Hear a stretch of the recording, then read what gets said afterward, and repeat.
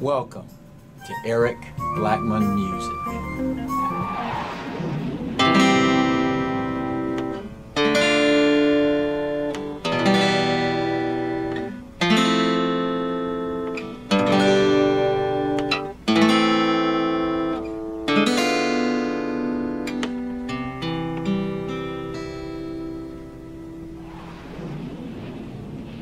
Hi, and welcome to Eric Blackmon Guitar. In this session, we're going to be talking about the number 7. 7 is certainly an important number in our daily lives. 7 is a prime number, which means it cannot be obtained by multiplying two smaller numbers together. There are 7 days in a week. 7 is considered to be a lucky number. If you break a mirror, you get 7 years of bad luck. There's the 7 wonders of the world, the 7 deadly sins, the 7 vices, 7 virtues, the 7 seas. Pearl Harbor Day is December 7th. Now that date has huge importance to me, because I was born on December 7th. With that said, let's look at some of the ways that the number 7 is important to music. There are 7 letters that represent musical notes. Those letters are A, B, C, D, E, F, G. Played this way.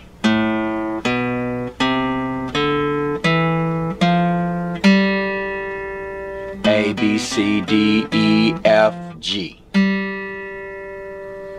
Those are the 7 natural notes. Now natural means no flats or sharps.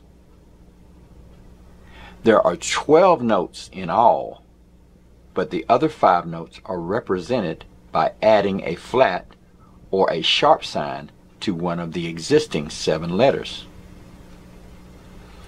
The 7 natural notes make up the white keys on the piano.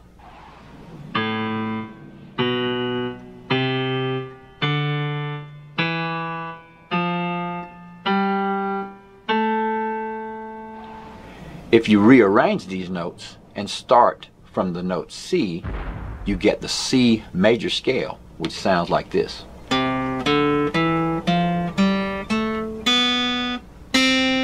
That's C, D, E, F, G, A, B, and we're back to C. These are the 7 notes that rule all of music. All other major scales are modeled after the key of C major, which has 7 notes. All the major scales that exist are made up of 7 notes chosen from the total of 12 notes that exist. There are 7 notes in a major scale. There are 7 chords in every major key. Now where did the 7 chords come from? Let me show you. Basic chords contain 3 notes. We call these triads. Triads come from every other note of a major scale. If we take the key of C major, or the C major scale, which is C, D, E, F, G, A, B, and if we choose every other note from the key of C major starting with the note C, we get C, E, G. These are the notes in a C major chord.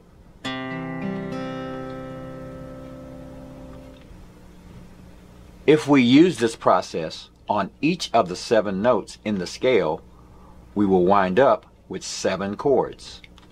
C major, D minor, E minor, F major, G major, A minor, and B diminished. These are the chords that would make up a song in the key of C major. These are the 7 chords of a major key or scale. This can be done with any major key or scale. So this is the process that you would use to figure out what chords are in any key. Here is another musical use for the number 7. If you have a single from a pair of dice, like this one around, and you know the number of sharps that are in a major scale or key, you can use simple math to figure out how many flats would be in its alternate flat key. For example, the key of B major has 5 sharps. Flip the dice over, and the key of B flat major has 2 flats. The key of A has 3 sharps. The key of A flat has 4 flats. The key of G major has 1 sharp.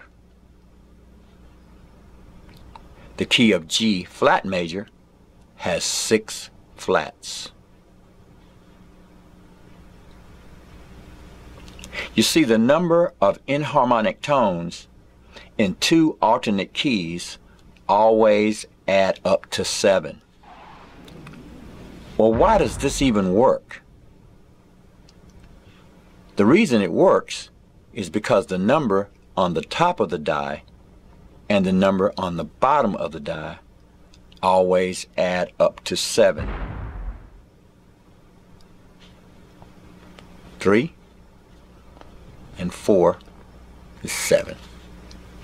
1 and 6 is 7. 5 and 2 is 7. Well, what do you know?